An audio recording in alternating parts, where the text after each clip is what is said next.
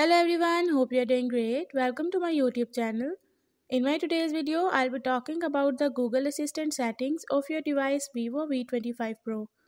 So if you want to disable Google Assistant in your device Vivo V25 Pro, you have to follow a few steps which I'll be sharing with you in my today's video. But before that, hit the red subscribe button and the bell icon to stay updated.